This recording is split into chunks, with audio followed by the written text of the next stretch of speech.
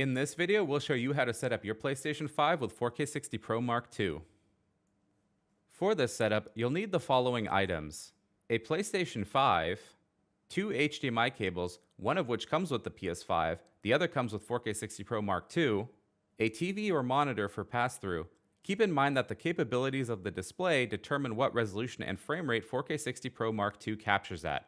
To capture 4K60 HDR, a 4K60 HDR capable TV or monitor is required. And lastly, 4K60 Pro Mark II. Before PlayStation 5 can be captured, HDCP must be disabled. A video explaining how to disable HDCP can be found at the timecard above. To begin, install the 4K60 Pro Mark II into a PC in an available PCIe slot. Next, connect an HDMI cable from the PS5's HDMI output to the HDMI in port on the 4K60 Pro Mark II. Take the second HDMI cable and connect it from the HDMI out port on the 4K60 Pro Mark II to the HDMI input on the TV or monitor. To start capturing right away, download and install the Elgato 4K capture utility software from Elgato.com. This will also install the 4K60 Pro Mark II driver.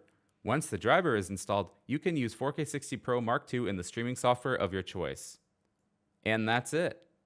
To learn more, check out Elgato.com and be sure to subscribe to the Elgato Workshop YouTube channel at youtube.com/Elgato Workshop.